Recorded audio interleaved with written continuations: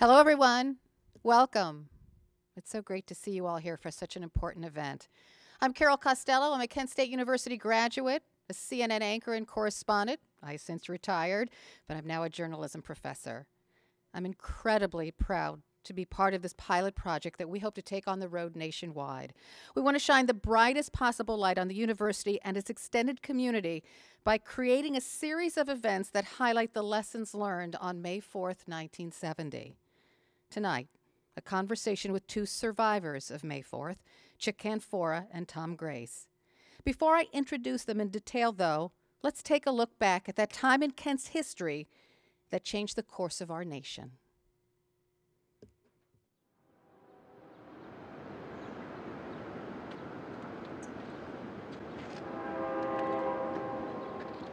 On Monday morning, May 4th, Kent State students make their way to class as usual. What is not usual is the presence of Ohio National Guardsmen stationed around the campus. The mayor of Kent had called the Guard into the area, and they first appeared on campus on Saturday night when the ROTC building burned. As soon as you got on campus, everything was different. There's a tank sitting in front of the library. How many people go to class and see a tank sitting in front of their classroom? At 11 a.m., students are heading toward the Commons, the hub of campus as is typical. But many are going to attend a rally that had been called for 3 days earlier on May 1st. Some stop. Some move on. Across the Commons at the ROTC site, the number of guardsmen is now 113. General Canterbury, who arrived at the scene in civilian clothing, takes charge. And the order came down to lock and load, fix bayonets, and prepare to use gas. I issued that order to my men. Guard officers have already decided to disperse the rally. It wasn't a feeling of danger or ominous or impending catastrophe. At the rally, students are conscious of their First Amendment rights, freedom of speech, and freedom of assembly. They gather around the Victory Bell to express their opposition to Nixon's expansion of the Vietnam War, and now to something closer to home, the presence of 850 soldiers on their campus. This is my campus. I have a right to be here. I felt like we've been invaded. Anti-war and anti-guard chants emerge in spurts of protest. I actually stood up on that brick structure and tried to call for a student strike. A jeep circles the space on the Commons 3 times. A police officer tells students to leave the area. Leave this area immediately. Several rocks are thrown in the direction of the jeep. One rock bounces off the jeep's tire. Leave for your own safety. We didn't think that anybody had the right to tell us that we couldn't stand there in a group. There was no riot. There was peaceful protest taking place. Guardsmen launched tear gas from the line at the ROTC site and begin marching toward the protesters. A brisk wind blows cool air across the Commons, dispersing much of the gas in the open space. A few protesters pick up canisters and throw them back. Some in the crowd are affected by the tear gas. Others walk out of its path to avoid it. A tear gas canister landed right at my feet, and I got a big whiff of tear gas and went into one of the nearby dormitories to catch my breath. Halfway across the Commons, the guardsmen split into 2 groups. Company C, with 1/3 of the guardsmen, heads towards the Prentice Hall side of Taylor Hall. They take up positions there, blocking re-entry to the Commons. Company A and Troop G, comprised of 75 guardsmen and officers, make their way up and over Blanket Hill, dispersing the retreating students. They stop down on the practice field where General Canterbury and Lieutenant Colonel Fassinger assess the situation. Some rocks are thrown at guardsmen. Some guardsmen throw rocks.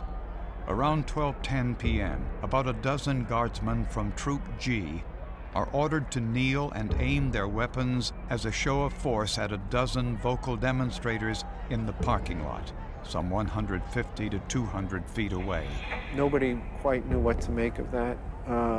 Speaking for myself and for Allison, we had no conception that there were bullets in those rifles. I was waving a black flag of protest, and I was shouting at the guard, and I saw some of them then begin to kneel and aim in our direction. Fortunately for me, they didn't fire at that moment. Guard officers, including General Canterbury and Lieutenant Colonel Fassinger, confer in a huddle at the far end of the field. Then the guardsmen begin to leave their position on the practice field and move back in the same direction from which they came. To those students observing them, this movement appears to signal a retreat. As they march uphill, members of Troop G look back toward the parking lot. It seemed to many people that we had accomplished our purpose of having gone out and demonstrated against their presence. And even though they broke up our demonstration, now they were leaving. The guardsmen suddenly turn in unison and level their guns in the same direction. And at this point, things started changing. It's like a film playing in slow motion for me.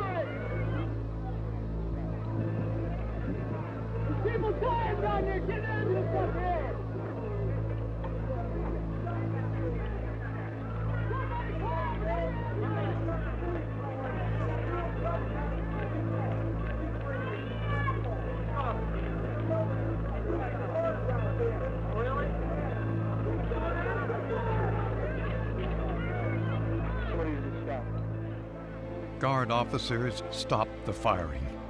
The unit turns and marches back toward the commons. Shock waves of disbelief, anguish, and grief emanate from the students. They are left on their own to care for their classmates who lie dead, dying, and wounded. Soon it was interrupted by a moan here or a cry there, and then all of a sudden just like this scream of horror in unison as it finally hit us that they'd shot us.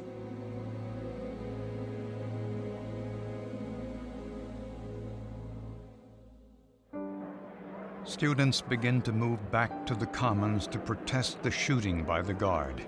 When the guard makes clear that protesters must move from the Victory Bell, students stage a sit-in on a slope along the side of the commons. Guardsmen are positioned above and below the sit-in. You have your weapons in ready position. Faculty Marshal Glenn Frank intervenes with guard officers to prevent another troop advance. Sir, you've got a couple hundred students there who might get hurt. Are you all ready? Can we try to move them out first? Can we try to move them out? Would you give us a chance? How long will you give us? We've got 5 minutes. Frank then makes an anguished plea to students to convince them that if they do not leave, they will be shot too. Please listen to me right now. Wait a minute, hold on! I am begging you right now. If you don't disperse right now, they're going to move in, and it can only be a slaughter. Jesus Christ, I don't want to be a part of this. Please, I'm begging you also. Follow me out this way.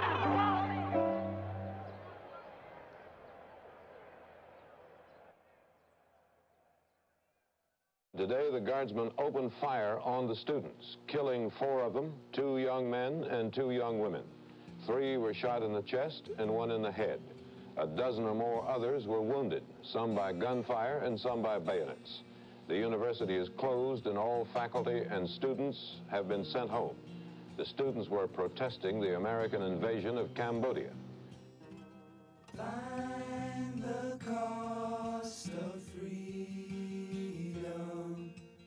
buried in the ground.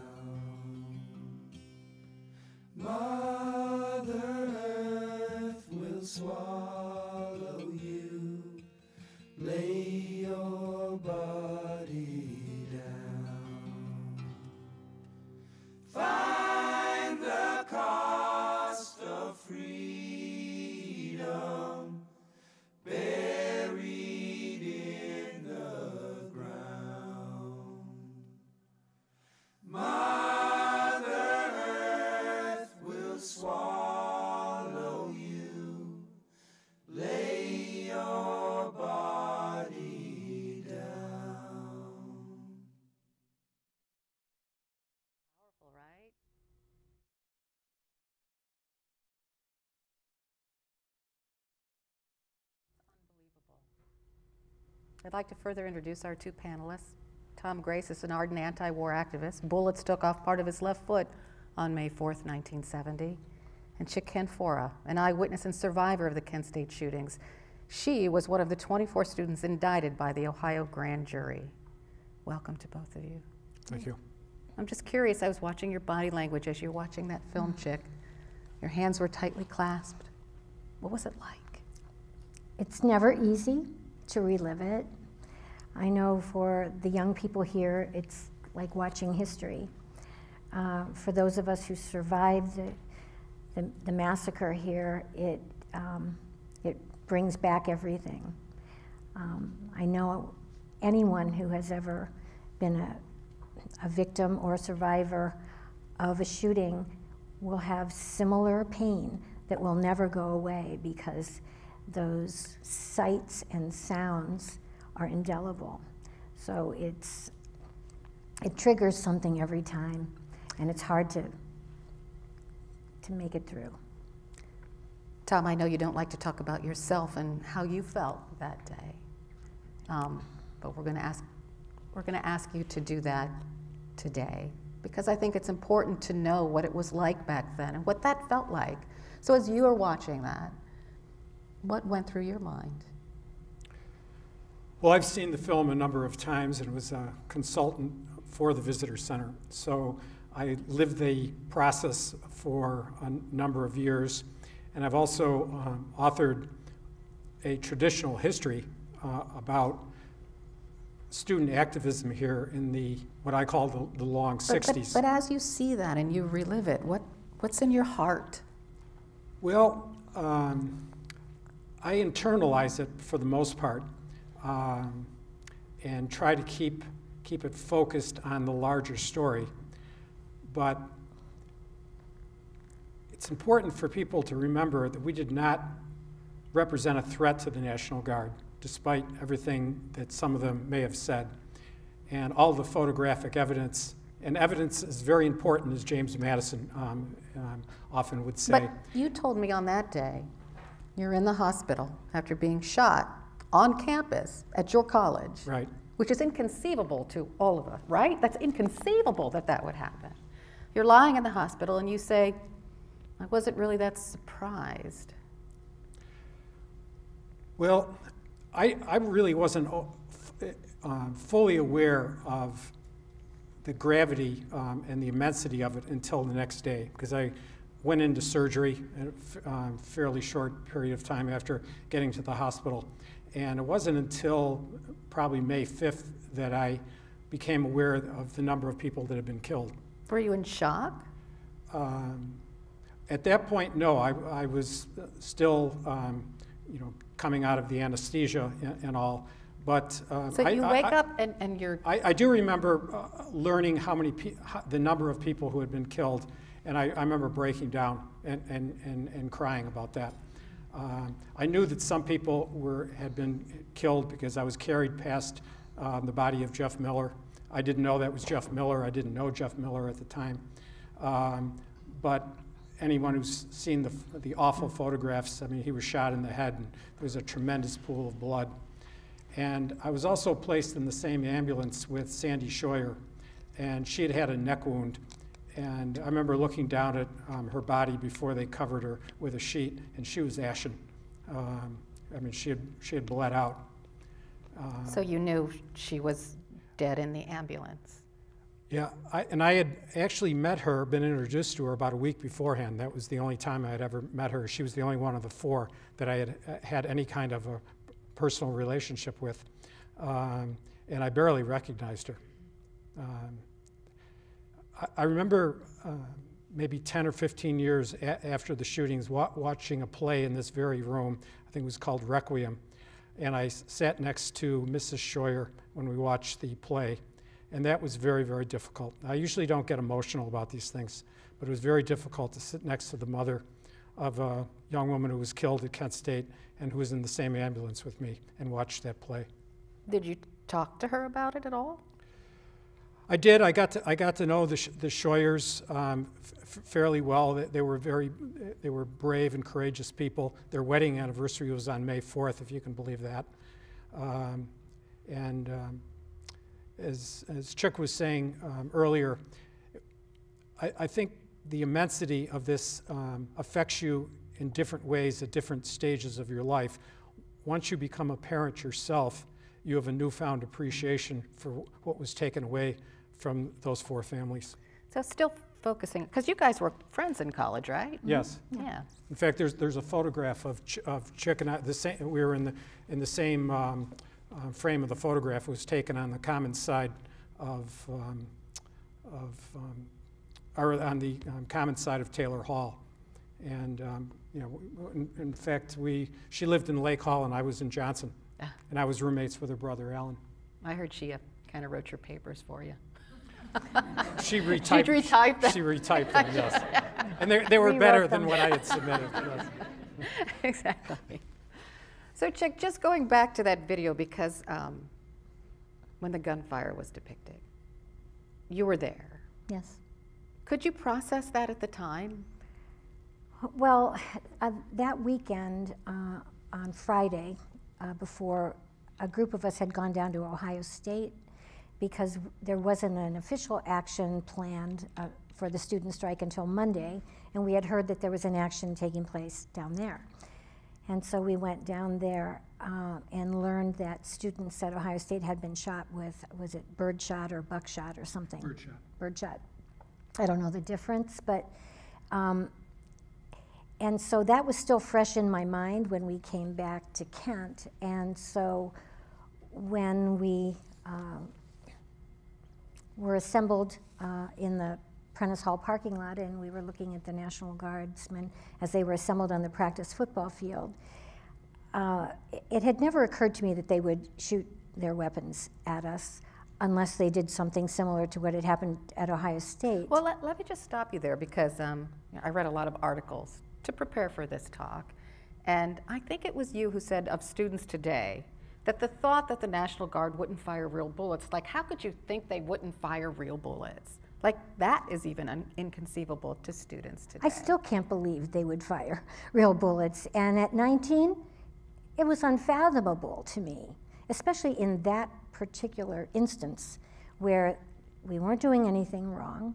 You know, for decades, people always point to the very brief, very momentary stone throwing incident that happened, where students who had assembled in the Prentice lot picked up some of the gravel stones that were in the Dunbar parking lot and threw them in the direction of the guard. The guardsmen, if you look at the photographs, were on about the 50-yard line of the practice football field. I don't know how far you can throw a rock, but they fell short, and it was more of a threat to us than the guardsmen because they had steel helmets on and gas masks, and so that stone throwing incident stopped. Even during that brief relay, it never occurred to me that they would do anything more than what they were doing, throwing tear gas at us and throwing stones back at us. So when you hear the gunshots, do you think, what is that? And you don't realize what it is until you see what happened after? Well, it depends on where you are. I mean, so for me, I saw them leaving after they had assembled on the field, and they huddled briefly. When they first aimed their guns, that bothered me. But when I saw them huddle and then start their ascent up the hill, there was an air of triumph. Students were saying, they're leaving, they're going. I mean, there was almost a feeling of triumph that we had resisted their efforts to disperse us, and now they were going. So I saw them turn before I heard a sound. That was surprising enough. Seeing them lift their weapons, and seeing students start to turn, it's, as you heard. What did you do as you saw them raise their weapons? I saw puffs of smoke, it seemed, before I heard a crack. But you didn't dive to the ground or my run? First instinct was to run far because I thought it was birdshot. And my brother's roommate, Jimmy Riggs, who lived with Tom and Alan, pulled me behind a parked car. And it was at that moment that I realized this was not birdshot. This was live ammunition, because You could hear the bullets piercing the cars around us. You could hear them thumping in the ground. You could hear them ricocheting past our heads. Shattering the windows. Shattering the windows. Everyone was crouching behind the tires because it seemed like the bullets were coming underneath the car. And so all you do in that moment, when you realize that it's the sound of gunfire, you comprehend that someone is firing at you. You hear everybody around you scuffling and diving, and all that goes with that. As the glass was shattering over us, I will never forget crouching there and staying so tight so that I wouldn't be hit, and thinking of how many people were out there in the open. Like, I couldn't imagine what was happening. So when you realized that friends of yours, like Tom, were hit, you thought what? Well, when something like that happens, and I'm sure that's for anybody that has experienced an unexpected gunfire coming in their direction, and they manage to survive it. It's an indelible memory how quiet it is right after, because I do think it takes some time to settle in. Like, what was that? What just happened? And it's only through that slow process then that it's very natural to start thinking of the people you're with and to look for them. And so every one of us has our own stories of who we saw first. For me, it was Bill Schroeder. He was 3 feet behind me, and he was lying on his back, and I could see blood on his neck and his shoulder, he seemed dead. His eyes were blue and just kind of glistening in the sun. And then to my left, I saw a girl in the Prentice parking lot, and I knew Sandy and ran over, but I didn't recognize her until I saw her picture on television, because she was so blue and gray. And I had run to her because I still had wet rags in my hand from the tear gas, and something told me maybe I could help somebody who was wounded. And then it was at that moment that I realized where I'd last left my brother would have put him directly in the line of fire. And so the first 2 people I saw were dead, and I just started running. And when I saw the body of Jeff Miller right at the foot of the hill where I'd last left my brother, I just thought it was my brother. I mean, that's my slow motion run to that spot. And while I felt relief that it wasn't my brother, I still had to comprehend the horror of that image you saw of Jeff Miller, who was lying in a pool of blood. And it was right at that moment that our friend Jeff Hartzler came up behind me and said, Alan and Tom both got hit. Okay, so that moment, I want to take you back before May 4th, 1970, when you first entered Kent State University. I read the book 13 Seconds, and it described students as they were in 1970, and this is how it described them. They were rejecting the rat race lives of their parents and straying from the dollar-oriented suburban values of success. Does that describe either of you? Well, it doesn't describe me. I mean, I grew up in a working class neighborhood, and I wasn't motivated by money. I came here to study history, not to be part of it. But I was a politically engaged person in the sense that Were you radical? No, I was not. I was not radical. Although I was raised, as was Alan and Chic, by a father who was an ardent New Dealer who despised Richard Nixon. So I had a definite political point of view, but it took me a while to come to the conclusion that the war in Vietnam was wrong. I was against racism. I understood the class nature of, at a very elementary level, the class nature of our society. But when you entered Kent State, I mean, did you consciously say to yourself, I'm going to demonstrate against these things? No, no. Were you happy-go-lucky? Were you just... I was a fairly studious individual. I mean, I went to classes. I lived both for the moment, but also for the future.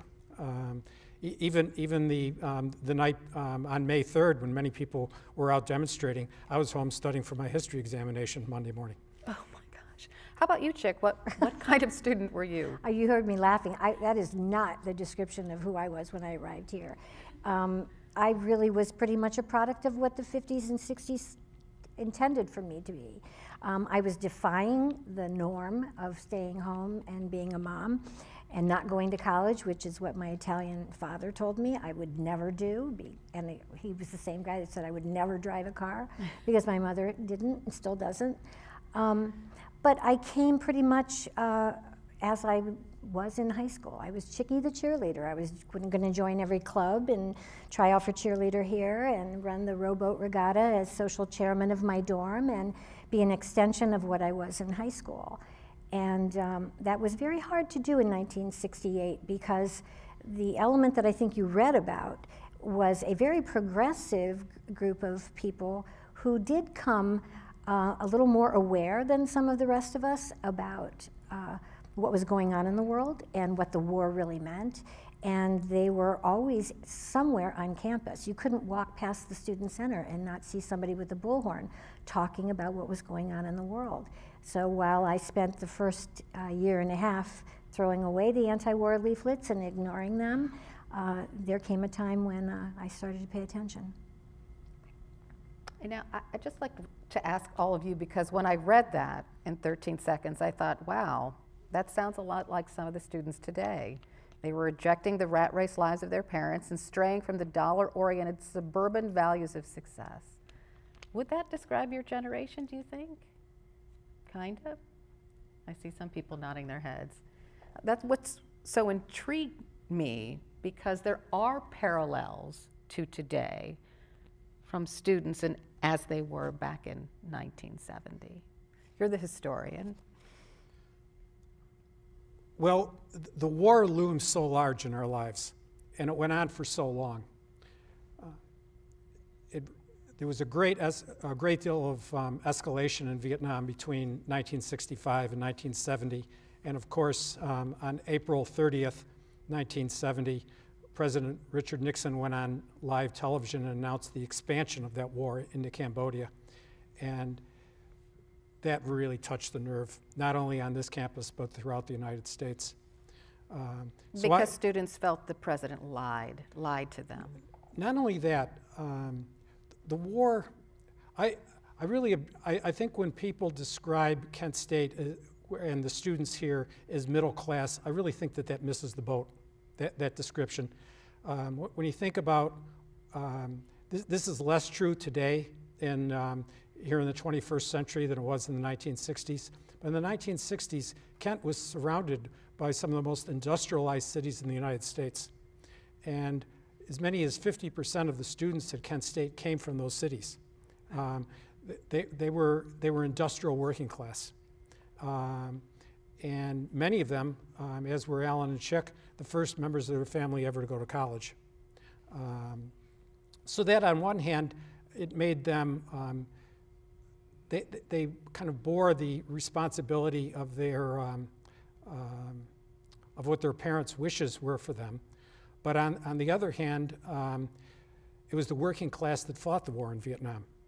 Yeah, I want to ask you about that because I saw something online. I don't know where you were talking, but you said it makes you angry when people say, how did that ever happen at a place like Kent State? Kent, how did it happen there? Why does that make you? Well, on the day of the shootings, there were no less than 24, and probably more, students in the crowd who were either Vietnam veterans or they were in the Army Reserve or the Marine Corps Reserve. So you had Ohio soldiers shooting into a crowd where they easily could have hit Vietnam veterans. And there's this whole myth about spoiled kids who had it made and they were in college and there was just some type of a frolic that they really didn't have a stake in all of this.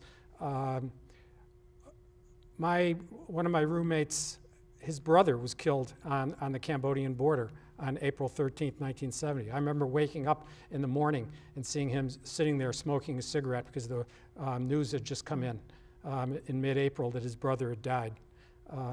My girlfriend at the time, her brother had been killed on April 27th, 1968. He was in the United States Marine Corps. You know, this was a felt experience for us.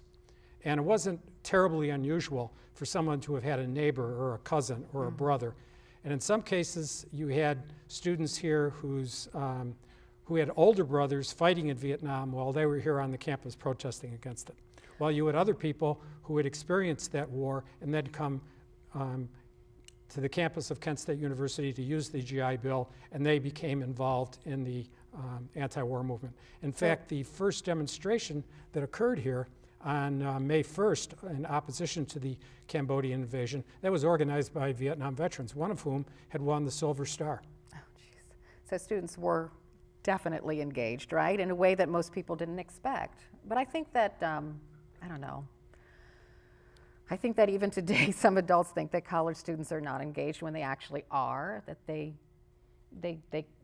you know, accuse students of being entitled when they don't feel that way. And I guess some of what you said, like Parkland comes to mind, right? Those students, like they are engaged because they care, because it affects their lives, and they remain engaged.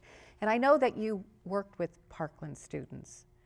Tell us about that and how maybe the Parkland students' protests parallel or maybe are similar in some ways of the protests back on May 4th.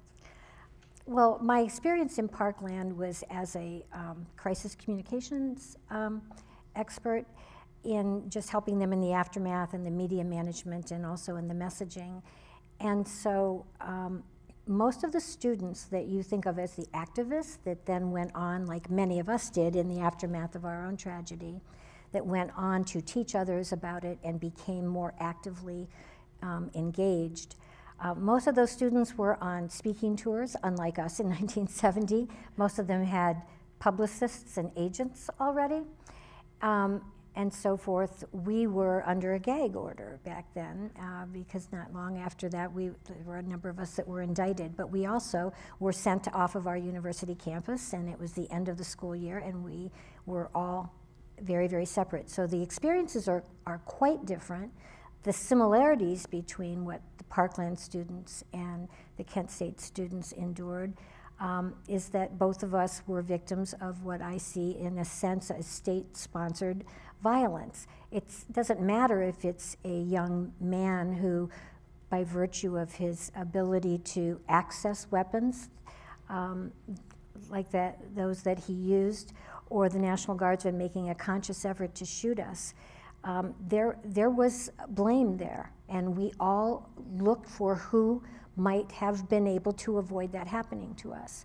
You know, for us, it was the university and our president who left us, abandoned us, and turned our campus over to the military. For these young Parkland students, it's Congress and their state legislature. How can you have laws that let you tolerate this kind of thing happening and leaving us so vulnerable? So we have the similarity in the vulnerability, but we have the same pain, and we have the same PTSD or whatever it is that manifests itself for some people to withdraw and for other people to act out.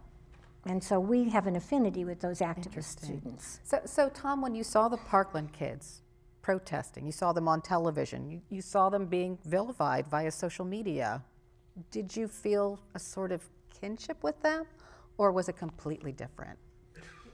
Well, I remember what it was like to be vilified, to be sure. Then it was the comment to your face, or the letter to the editor, or the occasional person that would be interviewed on the local news, or if that local news feed went to the national news. Today with social media, it's nonstop, ever present, and it doesn't make any difference what was the worst thing you heard about yourself back then? Well, I was shielded from it for the most part because I was in the hospital for 2 months. So I didn't experience too much of it face to face. My parents had to endure some of that, calls to the house, anonymous letters, people coming up to them in the lobby of Robinson Memorial saying, you know, your kid is no good. He got what was coming to him, that type of thing. But I myself didn't experience too much of that. Mm-hmm. But the people who, Let me answer the question in this way too. One did not need to be shot at Kent State to have been harmed here. Just about every Kent student had to endure something. All it took was a Kent State University decal on the back of your car to get into trouble back in 1970. That's just... to be pulled over by the police, wow, or to have some citizen see that in another state and then assume that you were a communist because you had gone to school at Kent. So there were thousands and thousands of people that had to come to terms with that experience. So it's been 50 years, 50. Some might say that's a half century ago. So Chic, why not just let it go? I wish it were that easy. And I'm proud of all of us who have not let it go. It's something you can't let go of because you have to process it forever. When I look at the arc of my understanding and my whole, the manner in which I've reflected on it, taught about it, processed it, you know, discussed it with my own children, I realize that probably anybody who experiences something like that goes through changes. I know I looked at it differently when I became a mother. And, you know, I used to sit with the families and 5 years out or 10 years out think, they still look so sad. You know, yes, they still would be so sad if they were still here. And so as a mother, I had a different way of reflecting on the enormity of that loss and the enormity of the pain that it left behind and how outrageous it was that Martin and Sarah were on their 25th wedding anniversary driving to Kent to identify their daughter's body for just being on a college campus. Having been an activist to advocate for justice here allowed me to deal with the anger that I had that, you know, contrary to Parkland, where the school system was very, very careful about how they reacclimated their students back onto the campus, sensitively with flowers and therapy dogs and things like that. Like, we had none of that. There was no reacclimation, there was no outreach to us, there was no way to help us process the anger, the pain, the grief that we endured. We were pretty much left on our own to do that. And so you're right, some people, you know, why not let it go? It's hard to let it go because it becomes a full-time job to just get through it and still make something of your life. And there's many of us who have gone on to defy what Governor Rhodes branded us, the worst type of people we harbor in America. You know, no, we all went on to do very good things. Indeed, I was going to say 2 of the students who were wounded were indicted by the Portage County Grand Jury, including Joe Lewis. And we know the man who shot him, Larry Schaefer. He wasn't indicted, but Joe was. And he was not only shot once, he was shot twice at 60 feet. So in Portage County, though, you have to understand that of all the newspapers in the world that had the headlines of what happened here, it was the Kent Record-Courier that was the only one that said sniper fires on guard and that 2 guardsmen were dead. I was just going to read something that was written long ago in the Record-Courier. After the various investigations were over and no member of the National Guard was indicted for killing 4 unarmed students, a Record-Courier columnist wrote this, quote, "We millions of Americans have been called the silent majority. It seems that if by silent command we are showing love for our country. The sudden surge of patriotism is refreshing. It's good to see Old Glory flying proudly in front of my home." That silent majority. We hear that today too, Tom. Is it the same? Was it different? Well, well, first of all, in just reading that, your just reaction to someone who would give a quote like that to the newspaper after 4 students were killed on campus and you were injured. Well, it's not a surprise to me that that would appear in the Record-Courier. I don't think the paper deserves this today, but in 1970 we used to refer to it as the wretched courier. They not only wrote in 1970 that there was sniper fire, but they also printed in their headline that 2 guardsmen had been killed at Kent State. So they couldn't have got the story more wrong. So this was a very difficult area in which to be an anti-war activist, because the immediate surroundings were so hostile to what we represented. So what do you suppose this person meant by saying this? The sudden surge of patriotism is refreshing. It's good to see Old Glory flying proudly in front of my home. Well, in a way, that they were saying that they were endorsing what the National Guard had done, without coming out in so many words in terms of saying that. But in point in fact, they wrote an editorial that appeared on the front page of the paper that called for the sternest possible repression after they learned that 4 people were dead. So that's fairly mild compared to the front page editorial that actually appeared in the paper. Truly unbelievable. So the mystery of why the National Guard troops opened fire endures. Chick, do you ever think we will know if anyone gave the order to fire or why the National Guard opened fire? Well, we believe there was an order to fire, and I think we have evidence to prove that. But I find it difficult to believe that there's not one guardsman who might come forward at some point.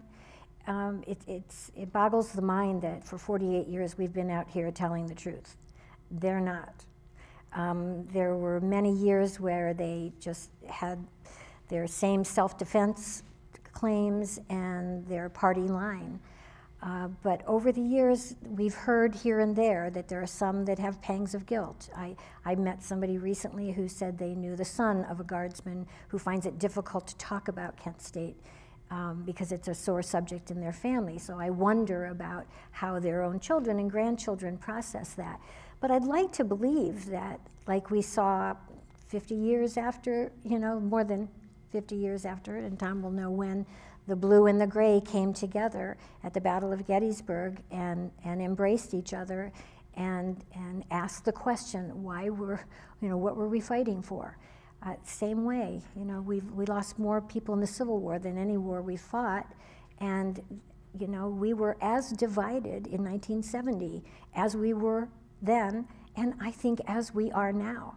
And so to your point, the one thing that, to that discussion of patriotism flying, Nixon said, well, when dissent turns to violence, it invites tragedy, without taking ownership of the fact that it was his hateful rhetoric, similar to the rhetoric we're hearing out of our president today, that called campus protesters bums when we were just questioning the policies of our government. It was his vice president that actually challenged state highway patrolmen to imagine that we were wearing brown shirts and white sheets. And it was Governor Reagan in California who said, if these students want a bloodbath, let's get it over with. So on those, came Governor Rhodes's rhetoric saying it's over with in Ohio. We're not going to treat the symptoms. We're going to eradicate the problem. That was that rhetoric that led, I believe, to the actions of the Ohio National Guard, who were conditioned to see us as enemies, and these soldiers were conditioned to be seen as patriots. Do you think our country's as divided now as it was then, Tom? In some respects, I do. Now, as in 1970, people could be shot down by the police and not have to bear any consequences from that. There's about 1,000 people every year killed by the police. Maybe 6 of that number would be actually prosecuted, and maybe 2 would be convicted out of 1,000 dead. So does that mean we learned nothing from the events of 1970? No, I wouldn't go so far as to say that. Just as we will often hear people say, well, we don't want another Vietnam. we'll also hear people say we don't want another Kent State. So there has been some degree of awareness that if you're going to engage in repressive tactics, that you can't have wanton shooting on a college campus against demonstrators. But it's still far too easy in this country for uniformed authorities to kill people, whether they're wearing Army green or police blue, and not be held accountable for it. What do you think we've learned from May 4th, 1970? Chic. Well, here at Kent State, I think we've learned to reconcile and heal in the only way we knew how to do, on our own. Over the years, we've had a good deal of student support in keeping the memory alive so that we can continue to learn the right lessons from this, and that is we do have the constitutional right to disagree with our government. We do have a right to assemble peacefully. We should never have been shot down for that. And we've always believed that it was very, very important that students forever, here and elsewhere, know and understand that precious right, and also understand the role that college students have historically played to serve as the conscience of America, to come to this place, this very, very, very special place called the university, where this is where you figure it out. This is where you leave that comfortable bubble that I left in Barberton when I came here just to be a cheerleader and a teacher. And instead, I became an anti-war activist. You know, that's not a job, that's not a career, that is something that I had no choice but to be, because I didn't want to see my brother die the way my friends were dying. That is a metamorphosis of awareness that only can take place in an environment like this.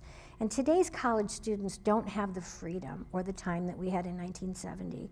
In 1968, when my college tuition was $197 a quarter. My room and board in Lake Hall was $450 a year. You could work a minimum wage job and pay your way through college. Today's students are, I believe intentionally, strapped with tuition debt, strapped with credit card debt, because it's a lot easier to control people if they don't have time to pay attention to what's going on. You think that's intentional? Well, I think it's intentional as a good example that we don't have a free media anymore. We've lost the fairness doctrine. We have state-run TV. In many cases, we've had media deregulation so that you don't see so much of what's going on in the world, but they can package news for you. In the same way, I do believe that college students are not afforded the opportunity to think and to dream and to not be strapped with debt when they leave. You know, I have to stand up for CNN. We try our best. I wasn't talking about CNN. I know. I know. I know that some of you wrote out some questions on some cards. Do we have those yet? Because I want to get to your questions as well. I can't see my people. They're coming. Okay. Lessons learned. Well, it's often said that repression works, and I will concede that it often does, but sometimes it doesn't. And here at Kent State, it didn't, because people, when they came back to school here in the fall of 1970, and this was after the largest emergency protest in American history within 6 days of the Kent State shootings in Washington, and the largest student strike, that students resumed their anti-war activities, and this place was in constant motion for about 2 or 3 years.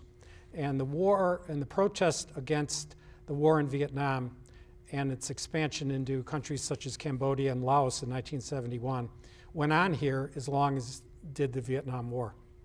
So at Kent State, at any rate, repression did not work, because the students said, we are not going to allow this to silence us, and we didn't.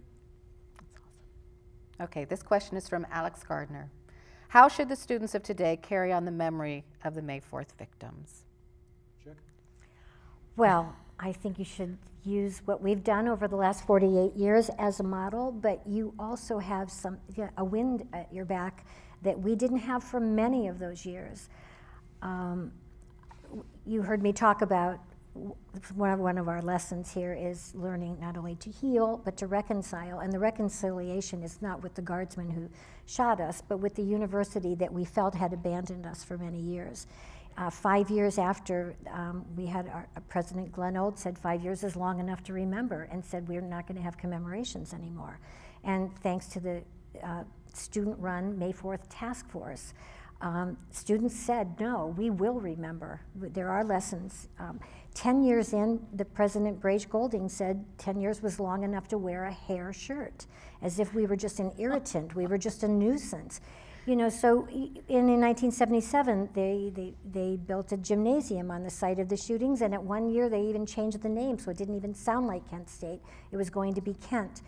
And so that, you know, that adds injury to a pain that's already there.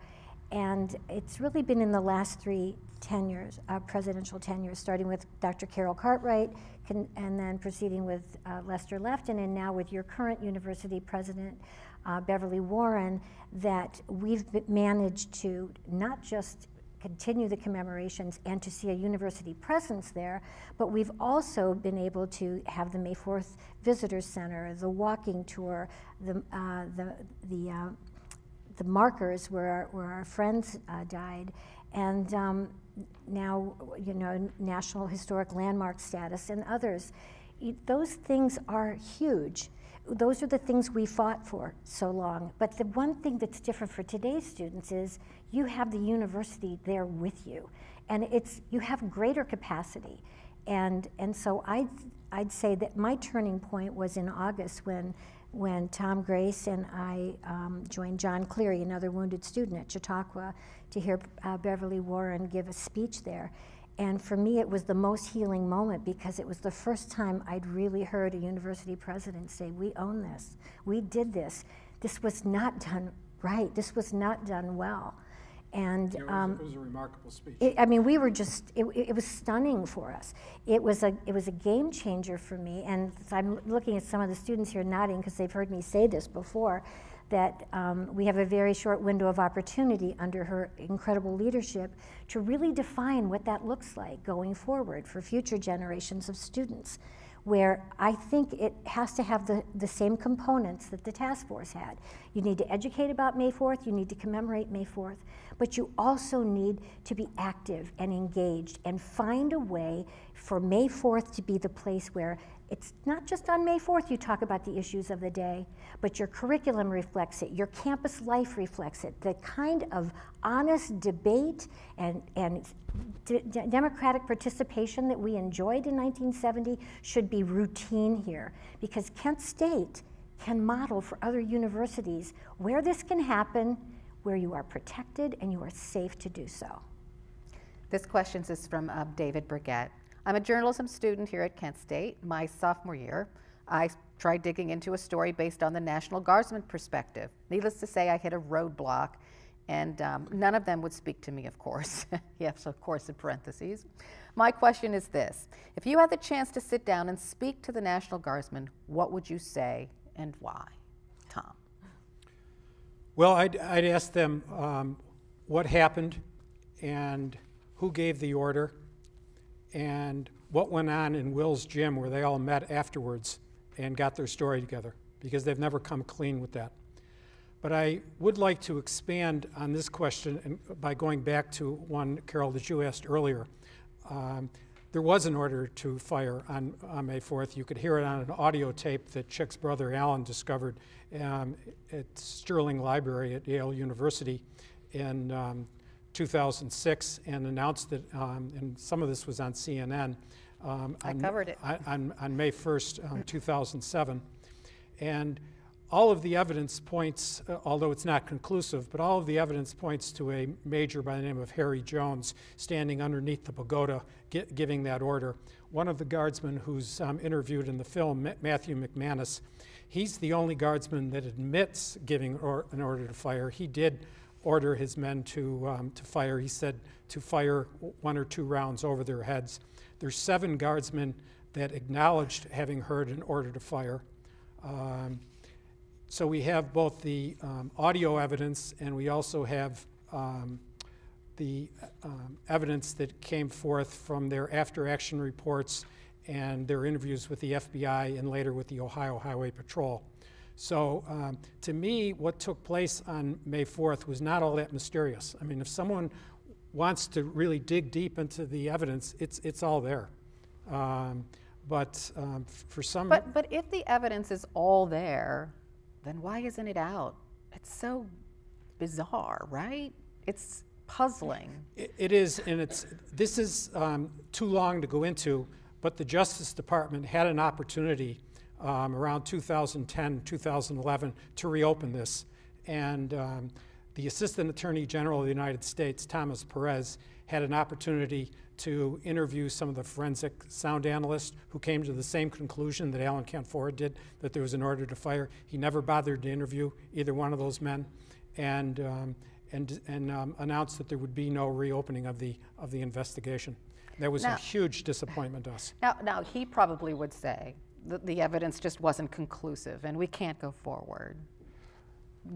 Well, I've had the opportunity as recently as last October to try to speak with Thomas Perez, and when I started to raise the issue to him, he turned around and walked away from me. You look angry. I was very angry. You look angry now. I was angry then, and I remain angry about that. And he's the head of the Democratic National Committee. But why wouldn't he talk with you? Like, what? It's been 50 years. Carol, I hope you have the opportunity to interview him someday and ask him that question. I would love to hear his response. Or our young journalism student, that'd be awesome. This is from Megan Below. How do you think perceptions of May 4th have changed over the years? Have they changed? Chick, if you don't mind, I'll go ahead. The first and perhaps only public opinion poll was the Harris poll, taken probably a week after the shootings. And over 60%, I think it was 61% of the American public sided with the National Guard. Usually when people are confronted with change or a shocking situation that they poorly understand, they kind of fall back on what they know. And it wasn't all that surprising to me that the majority of the American people sided with the National Guard over the students. But over a period of time, I think, and there's never been a subsequent poll, but my sense is that people who, of course, most of those people are now have gone on, but if one were to take the same poll today, I think it would be more in our favor, that people feel that what was done here was a great wrong. And in much, it would reflect the same kind of change that has occurred here at Kent State. For the first 25 years, the presidents of Kent State University tried to not only control that present, but they also tried to control the past, or even erase it, as they did with they wanted to pretend it didn't happen. Right, with the gymnasium. But I think since President Cartwright, and then with President Lefton, and now today with President Warren, they also realized that they can control the future. And this is a university after all, and we have to educate people about what took place here. And I think Kent State University has done a marvelous job over the last 3 presidential administrations in terms of coming to terms with it, and I think they deserve a great deal of credit. My final question.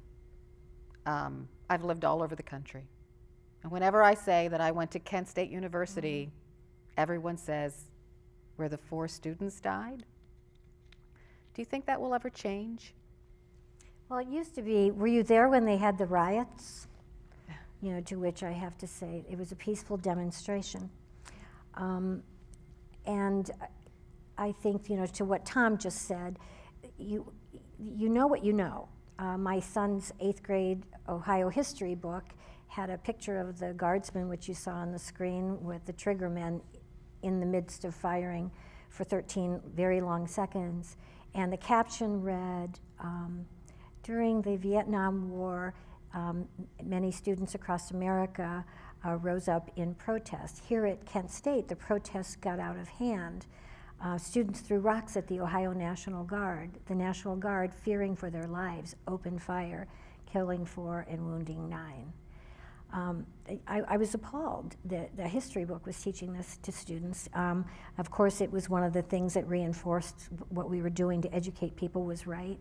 And so to Tom's point, more recently with the past administrations and the opening of the Visitor Center, the showing of Fire in the Heartland to freshman experience, the opportunities that we have to come to the Visitor Center and talk with students and to the May 4th class and in forums like this, give us a chance for students at Kent State to know and understand their history, because they will be, like the three of us, asked, what do you know? What happened there? And you have a responsibility, I think, if you are a Kent State student, to know your history and to tell the truth of what happened here. And I think that responsibility goes beyond, and I'm very confident that this current administration recognizes the role going forward to not only teach the lessons that we have learned over the last 48 years, but to model for other university campuses the way it should be, how we encourage and foster dissent, peaceful dissent, and how we protect it. Thank you both very much. Chic Canfora, Thomas Grace, thank you so much. Thank you. Thank you.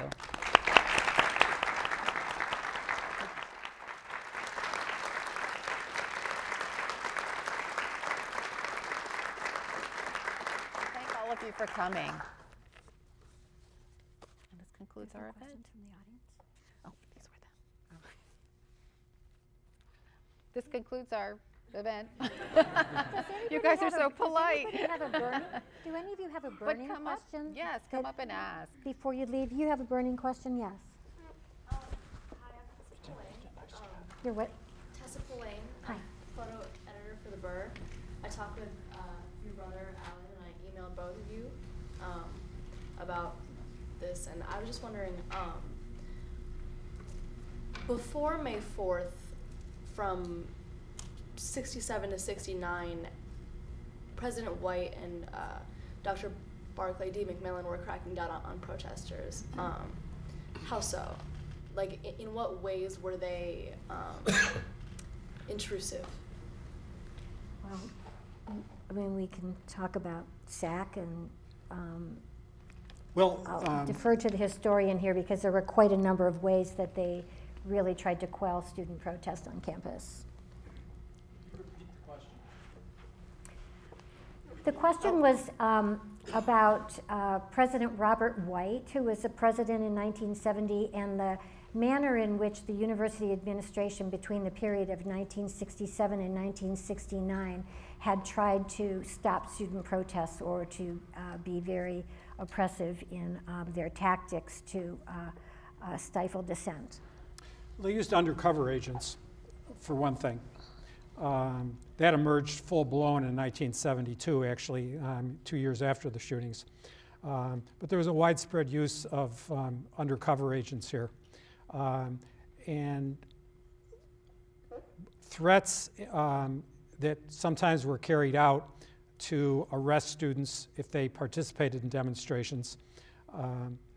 In mid-November of 1968, the Oakland police came here to recruit, and on the same April day that Martin Luther King was assassinated in Memphis, there was a black member of the Black Panther Party who was 17 years of age who was shot in the back by the Oakland police. So it really created a firestorm here when that same police force came here to recruit students at Kent State. And members of the Students for a Democratic Society that I was affiliated with, as was Chic's brother, Alan, and the Black United students sat in what was then known as the Student Activity Center. It connected, it no longer is there, but it connected Johnson and Stouffer Halls at the time and blocked the Oakland police from being able to recruit. And the university was prepared to have a lot of the students who participated arrested, and the Black United students said, if you, unless you give us amnesty, we're all going to leave the campus. And the university said, no, we're not going to grant amnesty. So at the time, there were about 600 African-American students here. And I would say somewhere between 550 and maybe 575 left the campus until they were assured that there would be amnesty for all the people who participated. The following spring, in 1969, some of us went into music and speech to try to attend hearings of some students that had been arrested about a week or two beforehand. And the university said, no, these are closed. And we went in to listen to those hearings, and the university called Portage County deputy sheriffs. They came onto the campus and blocked the entranceways to the third floor of music and speech, and then had everybody up there arrested. And it was those repressive tactics that, I can speak for myself to say, I can't think of a moment that inspired me more than seeing every black student on campus walk out, and then seeing the impact that it had, and knowing that students could make a difference was empowering to me. I mean, I'd never seen anything like that.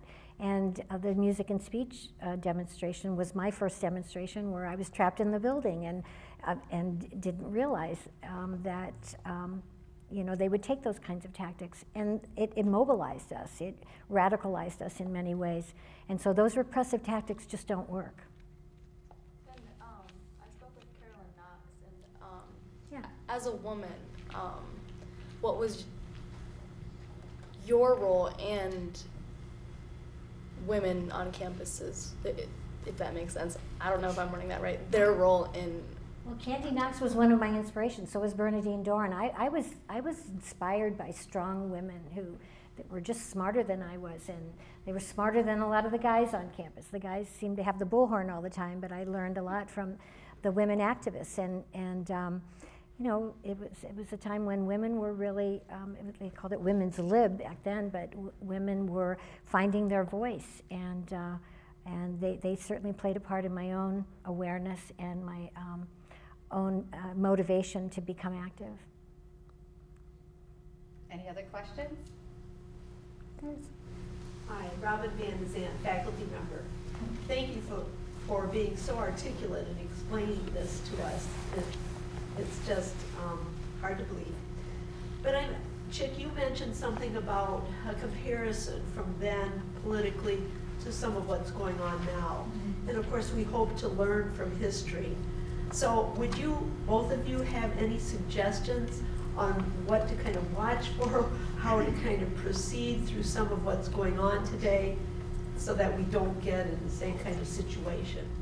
Well, I do want to mention some, Danny Miller has this film called Fire in the Heartland, and it was only when I saw Bob Pickett interviewed in that film that I finally understood where our friends who were in the Black United Students were on May 4th. Like, we were there, or as Tom described, when they had their action. But they were not with us on May 4th. But that's because they understood something we didn't understand. You know, they understood state-sponsored violence. They knew they could get shot for being out there. And they were probably wise because they might have been the first shot.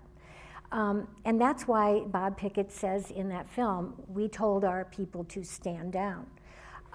But you know, when I look at Black Lives Matter today, and I look at the students at Parkland and whatever, we have not come so very far. You know, we are as racist as I ever remember thinking we were in 1968. It's just more overt right now because Trump has made it okay. And it worries me a great deal, the kind of hateful rhetoric that is becoming just so, and we're numb to it. It doesn't shock us anymore. And that's really where America had become by the time Nixon and Agnew and Reagan and Rhodes demonized us and called us such terrible names that people basically just saw us as thugs and hooligans, and the National Guard just saw us as having targets on our backs. So if there's the same kind of language going on at the upper echelons of our government, I mean, is it, you know, it became so violent in our country back then, right? Because of that rhetoric. Could it become violent today because of that same kind of rhetoric? It is. I think absolutely. To me, having a man like Donald Trump in the White House is roughly the equivalent to having George Wallace in the White House in 1969. Well, you don't have shootings at the synagogue, and you don't have Charlottesville, and so much acceptance of those things, because How quickly do we move on from things that should be just as outrageous to us as May 4th is? Like, we're not moving on. Like, America should not move on when these things continue to happen. They're still happening. What you saw on that screen is happening. So, in a sense, have Americans become numb to that kind of rhetoric, and that's why we don't see these huge protests that we did back in the 60s and early 70s? Well, actually the largest protest occurred on the day after Donald Trump was inaugurated. The Women's March, right? Right. Mm-hmm. That was probably the largest protest in American history.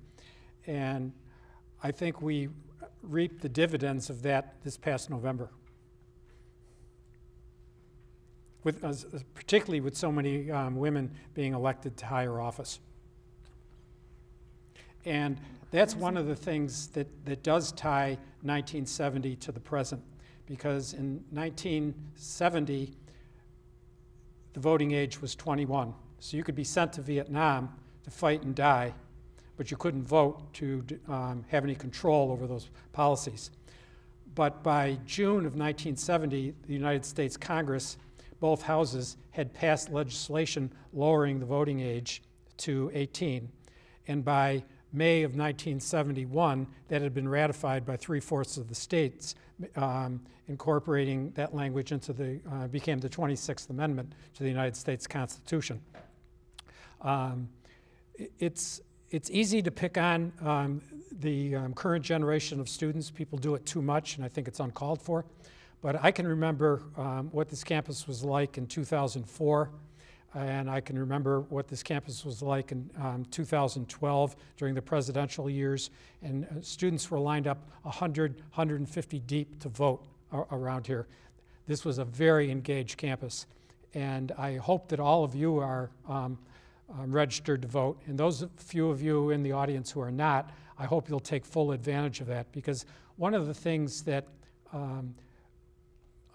was very different about the 1960s and early 1970s from today.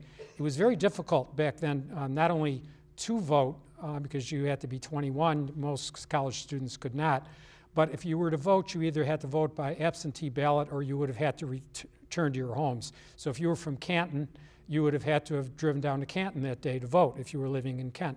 Now you can register here in your own community. So there's no reason why a student cannot register your opinion to vote. And if anyone has a stake in this society, it's young people, because of the terrible climate situation that you're inheriting, plus the enormous student debt.